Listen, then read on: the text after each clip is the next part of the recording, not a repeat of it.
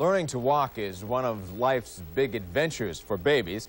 They're shaky at first, then there's that sheer joy that spreads over a child's face when they realize they've achieved two-legged mobility.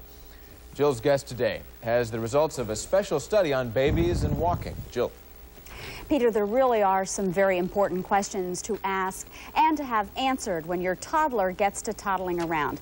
And Dr. William Sears is a practicing pediatrician in Pasadena, California, and he's also the author of several child-rearing books. I'd like to thank you very much for coming to News Center 7. Thank you, Jill. It's good to be here. I understand you've been to several cities and that this is the last. You're on your way back home to your wife and 6 children. And family of 6, and that's a lot of feet to fit. Right, I was just thinking about that. You've certainly been through this a lot of times. Yes. Are there some myths? What are the big questions?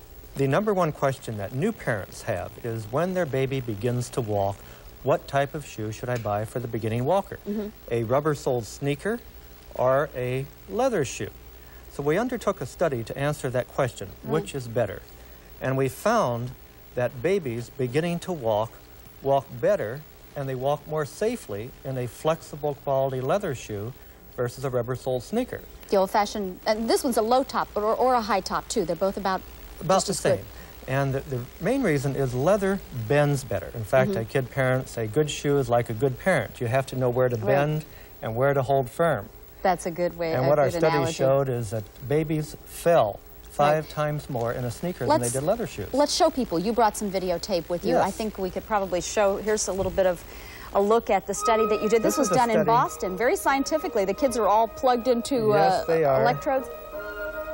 And this is showing how we hooked babies up and studied their little gait as they walked, showing that babies in a leather shoe have a nice lift-off, a nice, smooth, rhythmic gait. Whereas when we put sneakers on these babies, they tend to fall a lot.